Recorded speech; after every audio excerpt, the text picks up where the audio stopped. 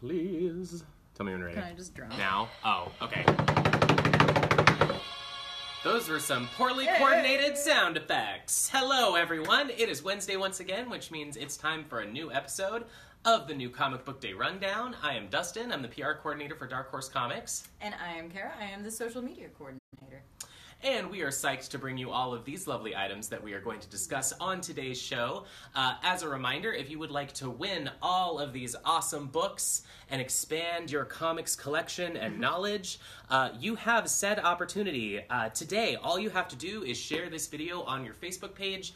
Make sure that it is a public share so that we are able to see it and find you and tell you that you are a winner, baby. We'll send you some free comics. Yes, so make sure to do those shares. We will be back to you by tomorrow a.m. to let you know if you are the lucky winner of this fabulous collection of items.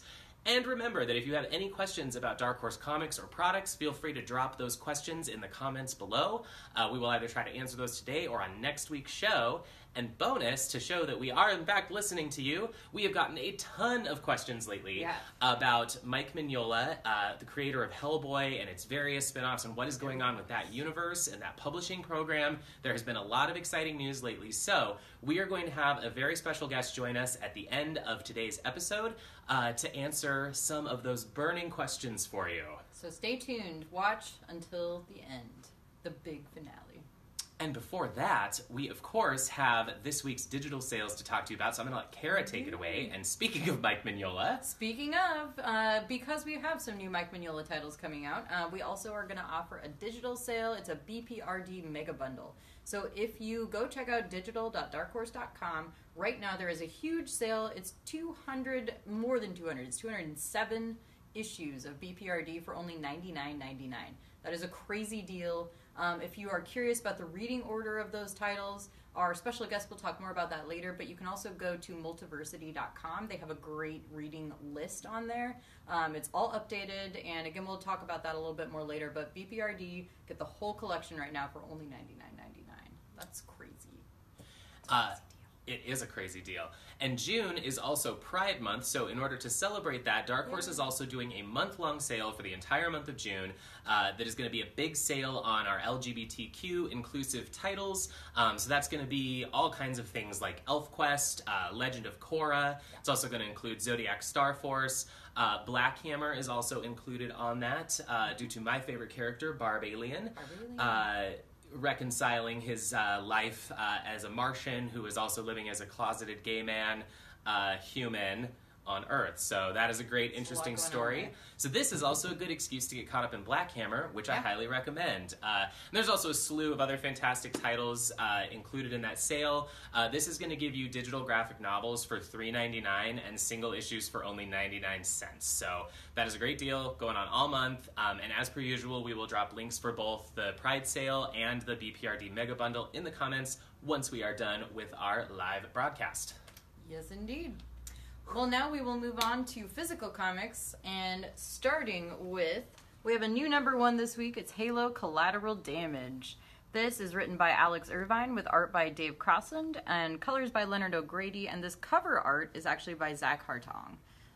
So this is a Master Chief tale. The Master Chief and Blue Team have been deployed by the UNSC to Alpha Corvi 2, a precarious human colony world seeking to halt the Covenant's efforts to uncover something hidden below the planet's surface. The Spartan Strike Team quickly finds out they will have to rely on each other and a small cadre of human rebels in order to survive and complete their mission. So for Halo fans, this has been getting really, really good reviews so far. People are really enjoying the story of the Master Chief. This kind of goes back in time and shows you a Master Chief that is earlier than what you're used to in the games. You'll even see him without his helmet at one point, which is crazy stuff. So Halo fans are definitely going to want to pick this one up today. Collateral Damage #1. Yeah, and you are right about the reviews. I was reading a lot of the reviews this morning that were coming in, super positive. Can't remember exactly which site it was, but it was basically saying if you are a fan of science fiction, this is good, and you'd probably enjoy it, even with minimal knowledge of Halo. Yeah. But that if you are a Halo fan, it is great and an absolute must-buy. So those are their words, not mine. On to a new number one today as well. We have got Sword Daughter number one. This is from Brian Wood and Mack Chater. This is going to be a Viking revenge story that's sort of inspired by samurai cinema. So it's kind of intentionally an homage to the Lone Wolf and Cub kind of setup, where we've got a father Viking and his young daughter. They are the sole survivors when their entire village is murdered by a group of people called the 40 Swords. They come at night, they killed their whole village and burned it down, and they set off on a revenge quest that's going to span the width of Viking Age Europe. They're going to find the key to repairing their damaged relationship. And Sword Daughter's visually stunning. It's emotionally poignant, story of parental guilt and acceptance of loss. Mack Chater is a fantastic artist, and he also offered the variant cover that you'll see here. Regular cover is by Greg Smallwood. Yeah, this is great. Brian Wood does great action work. It's also got a fantastic I'm not sure how well you're going to be able to see this in the video, but it's got a premium paper quality, so it's a little bit thicker paper stock. Just a really nice, high-quality presentation on this series. So. And Nate Piekos came up with some really innovative lettering for this because the daughter, the sword daughter, doesn't really speak much. So instead there are symbols for a lot of her speech, which is really, really fascinating. They came up with that all for this comic. Ooh, Dustin, someone says great haircut. Oh, thank you so much. Well, Dr. Star, I think, also has pretty great hair. Actually. Yes, he does. That is true. Oh, so I'm going to show you Dr. Star's hair. This is the final issue in this miniseries set in the Black Hammer universe by Jeff Lemire. The full title is Dr. Star and the Kingdom of Lost Tomorrows, which, if you're reading this, you are getting a sense of what that means. This series is fantastic. I honestly can't say enough good things about it. This particular issue made me get something in my eye. I think you're going to find the same thing to happen to you. You might mysteriously find yourself cutting onions. Yeah, it's so just be forewarned. This one is sad, but also beautiful. The illustrations are by Max Fiumara, who just does a fantastic job. The colors, Dave Stewart, lettering again by Nate Piekos. He's on a lot of our titles. This series is tragic but brilliant. I love it. I can't talk about it enough. So this is former hero Dr. Star. He's desperately been trying to save his ailing son. He's searched the galaxy to find a cure, but ultimately in this last issue of this miniseries, he's going to have to choose whether he will leave it all behind and go off on more adventures, or if he will return home for good and stay with his son. So this is another example of Jeff Lemire kind of showing you the other side to being a superhero. And again, you don't have to have read Black Hammer to actually understand these and enjoy them. You can just jump right on with Dr. Star, or you can also go back and read Black Hammer, because I can't recommend that series enough either. And then there's also Sherlock Frankenstein, all in the same universe. We have also got the famed 300 prequel from Frank Miller. This is Xerxes, The Fall of the House of Darius and the Rise of Alexander, number 3 of 5, just Xerxes for short. This is offering a more introspective look at Xerxes. I want to show you this because one of the coolest things about this series is that not only are the covers double page spreads, but the interiors are as well. Let's look at this guy, actually. That's a good one. Frank Miller is back. He's better than ever. I am loving this series. The art is absolutely gorgeous. One of a kind, classically Frank Miller. Yeah, digging this story. So this is on a military campaign to silence a Greek rebellion. Xerxes, the Persian prince, watches his father, King Darius, fall in battle while his newly inherited fleet retreats toward home. Xerxes' hatred is cemented towards Athens. Xerxes is determined to prevail. Yeah, so pick that up from Frank Miller today. It's a very artistic issue. Like, that also has been getting really well reviewed, and I'm very happy to see how well received it's been. It's kind of a more internal dive into like what's going on in Xerxes' head, so that's a good one to check out. Moving over into books, this is a big one out today. We have Moebius Library, Inside Moebius Part 2. This is a new hardcover in our ongoing Moebius Library series. Moebius, of course, Giraud, is a famous artist that you should know. If you don't, he's a fantastic kind of surreal sci-fi artist. In this particular book, he is actively exploring his own storytelling methods within his own mind. He draws himself encountering his own favorite characters in an expansive desert setting. He interacts with Blueberry, Stell, Atan, and others, and he meets younger versions of himself. This is a self-reflective 6-part study. So this collects the 2 middle chapters in this unique exploration of a creator overanalyzing his own thought process as he creates new comics. So if you're not reading these, you don't really have to start anywhere in particular, but if you have read part 1, this will kind of go seamlessly into the next part. And again, we have more Moebius Library editions coming soon. Yeah, and the Moebius Library is a big deal because Jean-Giraud Moebius is a French artist and comic creator, and so most of his work has never been translated into English. So we're doing that here at Dark Horse, bringing these out in a beautiful hardcover collections for you that is hopefully going to introduce an entire new generation to the work of Moebius, who is probably one of the most important, prolific comics creators that has ever existed. So definitely worth it for the comics education. Plus, his work is so fun. Love it, love it. This is a really fun and funny book, actually. Yeah, the Inside Moebius series, particularly because it's very self-deprecating, is just tremendously fun. We have also got, speaking of classic comics creators, this little book here is going to include an encounter with Will Eisner's The Spirit.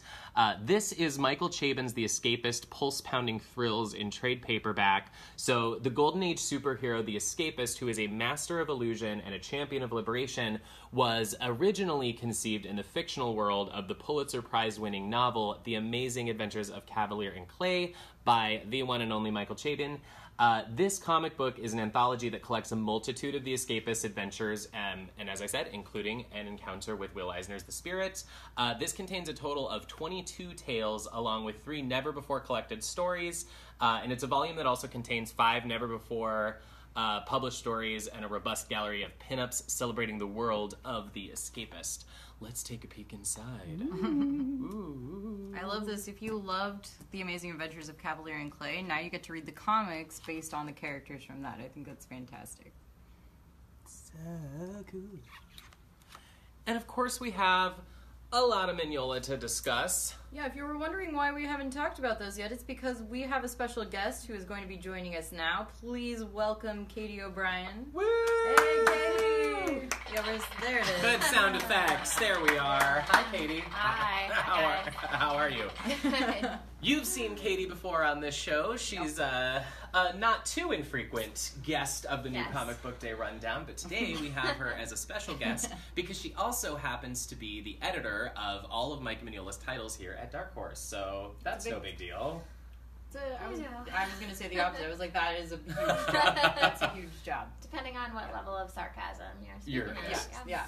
We're on opposite ends, I guess. I mean, we are on the opposite ends of the sarcasm spectrum today. We flip-flop. We trade. So. So this week is no different than others where we have multiple Mignola titles.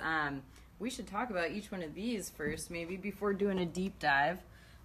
Do you want to start with Jenny Finn? Maybe tell us a little bit about this. Sure. So Jenny Finn is actually a book that came out starting in 1999. It was published at 2 different publishers before we finally got our hands on it.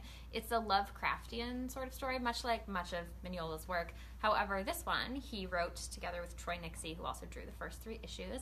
It takes place in Victorian London at a time that there are a bunch of murders going on, and also a strange kind of plague that's giving people tentacles and spreading fins, and just a lot of bad things going on. And there's a mysterious girl named Jenny Finn who has just arrived, who may or may not, but is basically the cause of all of it. So we actually had it colored for the first time by Dave Stewart, who is our favorite colorist in the Mignolaverse. And we published the 4 issues last year, but now we have the hardcover edition, and it's just so beautiful. So Troy Nixey did the first 3 issues. The wonderful Farrell Dalrymple did the final one. And we are just so excited to have it in hardcover now.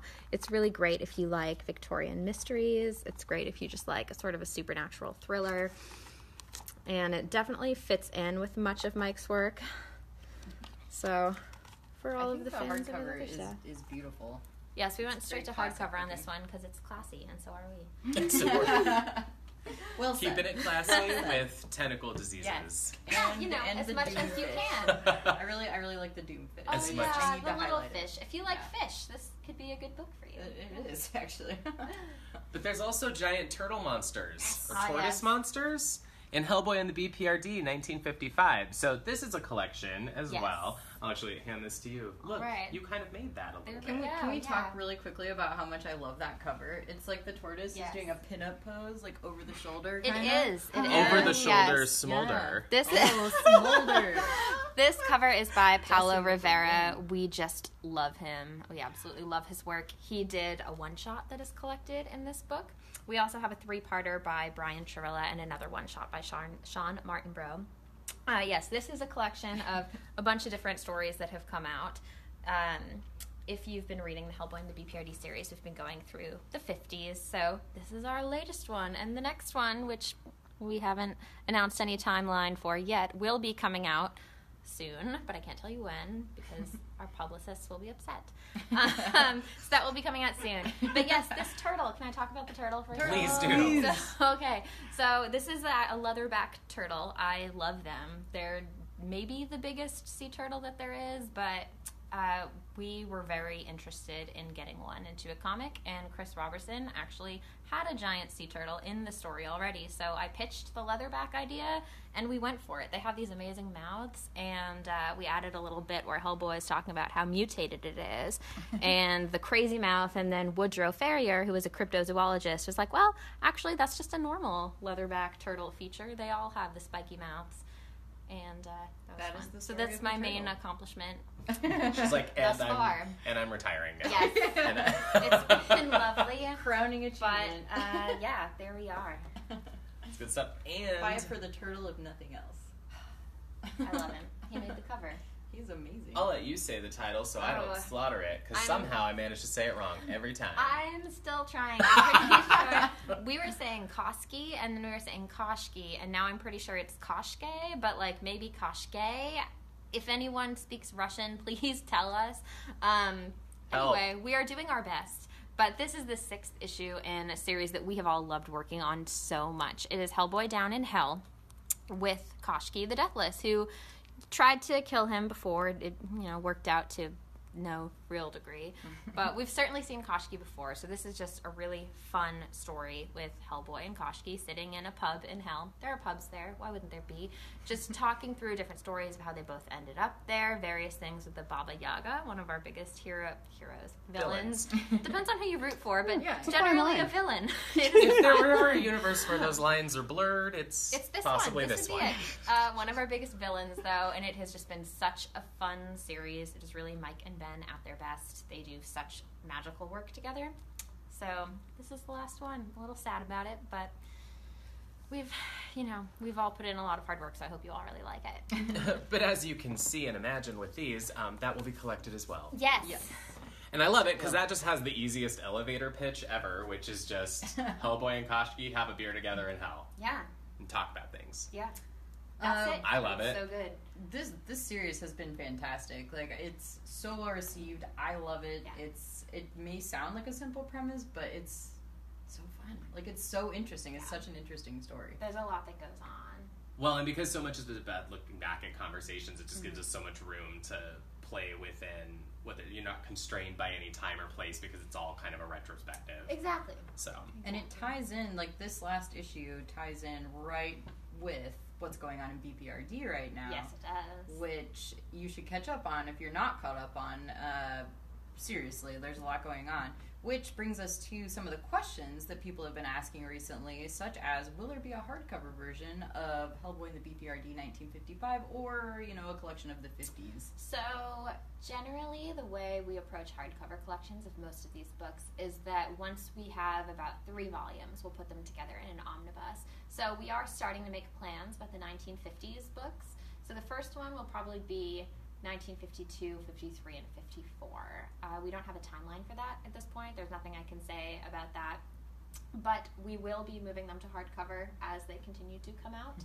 But there will not be a hardcover of just this volume on its own. And then related to that, people were also asking, will there be more of these Hellboy and the BPRD adventures, set in the various decades? Yes, our plan is to continue with Hellboy and the BPRD as pretty much our main series. BPRD, as many of you probably know, is on its final storyline. The W know is the third act of BPRD is what we consider it to be. And I cannot tell you when that's ending either, but it is ending at some point. And so at that point, pretty much Hellboy and the BPRD is going to be our main series going forward. So we're very excited about that. We are going to keep the 50s stories going, but we are also going to start jumping around a little bit. We'll continue with the 50s, but we'll move around a little. And it's going to become more like Hellboy and or the BPRD. Sometimes it'll be more Hellboy, sometimes it'll be more BPRD. We have a lot of great BPRD agents that we've really gotten to see develop in these stories, so we'll be, following all of them along. And as we know from where the story starts in the 90s, most of them are not still around at that point. So we'll get to see their whole story eventually. Right. So you get more of the characters that you love. Exactly. So yes, definitely more plans, full steam ahead. Awesome. And for anybody that's not caught up on Hellboy and the BPRD and that extended universe, one of the questions that we're getting is that we've obviously announced that we're doing an omnibus program with a lot of those older editions. Mm-hmm. Do you want to kind of explain? The question is what order to read things in and what is generally happening with that program. So can you help kind of clear that up for folks? Is the Hellboy omnibuses? Yes. Yeah.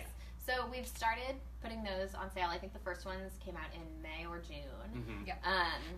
Breakneck speed with these. We want to just get them out for you guys right away. So the Hellboy story, which the main Hellboy comics is 12 volumes of just Hellboy. Hellboy in Hell, which is 2 volumes, 3 original graphic novels, and a few one-shots and various bits that have ended up in trades like Hellboy in Mexico. All of that is being collected in actual story chronology, the year that the stories take place, as opposed to publication chronology, and that is what the 6 omnibuses are.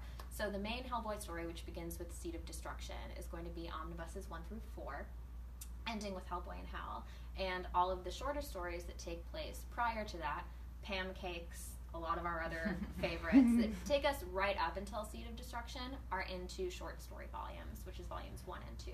So those will be the sort of extra fun stories, but Hellboy's main story is in omnibuses 1 through 4.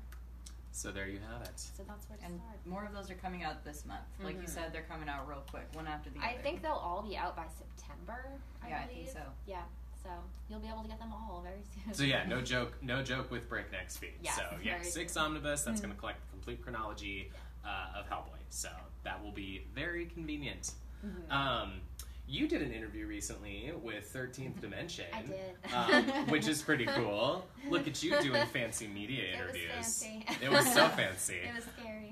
So tell people, we'll drop a link for that too, because it's a great piece and you get to know Katie a little bit better.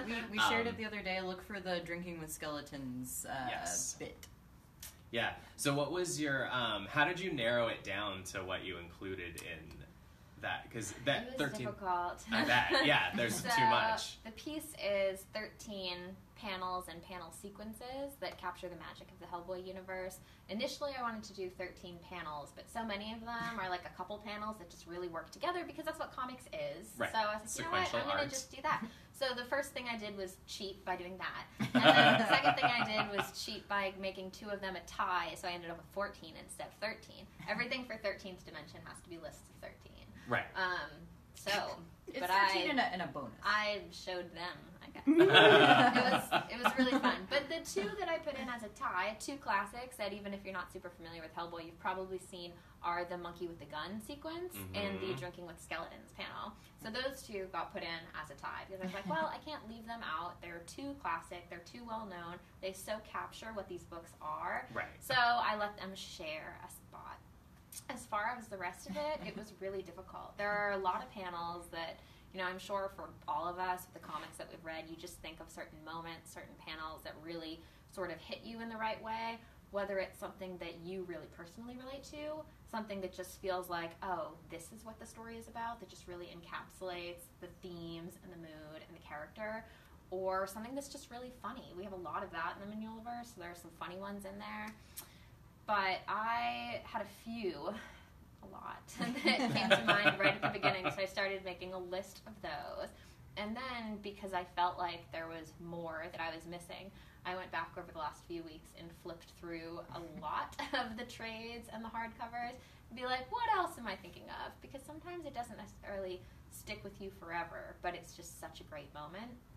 So it was difficult. I went through and then had a list of about 20-ish that I narrowed it down to the first time, and then that still isn't 13. So I did more trimming. It's not. And I was like, maybe I can just pretend that I can't count. How many can I get away with if I just have like 3 15s in there? And then there shouldn't be a 15 at all, so that's a bad plan. It was tough. Well, Yeah, that's a lot. It's a good list. We'll definitely share the link again for you, because if you haven't looked at it, you should check it out. I tried to find a good balance of the ones that were sort of more emotionally hard-hitting versus the humorous ones versus the ones that are just like, yeah, this is what these books are. It's Right. just a perfect example. I thought you picked a really good range. I mean, Thank you. I like that you included, you picked one to kind of summarize a whole theme, like the bird being an example of all of his like close-in detail work. Yes. He Which does are a lot of elements those. that I love Yep. too. And as far as I can tell, that is the first one. I did go back and flip through everything prior to that to make sure. I'm pretty sure. Like in Kashki, however you like to say it, with the nightingale and his little musical note. Yes. Yes, that's one of my So favorites. good. Yeah, sometimes it's just the character that's just been designed so well. And that is one thing, talk about the nightingale and Kashke. When the trade comes out, we have a phenomenal sketchbook section in this. Yes. Mike has some stuff in there, Ben has some stuff in there, and you can really see all the different iterations of the nightingale in particular. It is a page just full of it, like really packed full of nightingale sketches. It's Excellent. fantastic. That's good tattoo material Yes. right Ooh, there. yes. It could be. Yeah. We do get a lot of It could Hellboy be. universe tattoos Yeah. sent A whole our way. sleeve of nightingales. Of nightingales. That's actually kind of Please, a good idea. if you do that, please send a picture. Yes. We're let all us going to do know. that at San Diego. We're all going to do that, yes. We're all getting nightingale sleeves.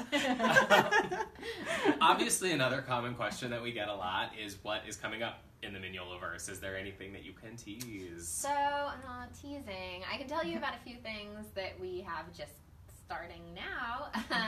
Witchfinder is back for Volume 5. This is The Gates of Heaven. We have a new artist this time, Disraeli, who's his art is like so unusual, but it works so well. And it's so different that our letterer, Clem Robbins, who letters all of our Mignola stuff, actually used an entirely different typeface for it, which might sound like it's a small thing, but it's pretty much the same for every Mignola book, so it actually is a really big departure. Right. But it's just about getting it to sort of fit with the art and have it tell the weird story that it is. And what I can tell you is that this Witchfinder story actually ties in to a lot of older themes that we've seen in BPRD, involving different characters and different monsters and people, like types of people, if I can not People, give that question away. mark. That we've just touched on in the past that we'll sort of see again. So it really does tie much more into the whole Hellboy universe than some of the previous volumes have in a really exciting way. So that is just starting up now. Yeah, issue number 1 of that came out last week. Issue number Yeah, 1 we came previewed out, it. yeah, just the end of May. So we're just at the beginning of that. You don't need to worry about catching up at all. Much more to come. Yes, and then BPRD is obviously in a huge moment right now. I won't spoil anything if anyone's waiting for trades, but it's getting very serious with BPRD. Certain people have returned.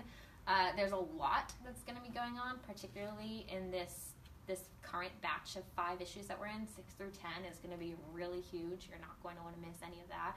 And I can't say what, but I can say that we will have a couple of new things coming back in the fall.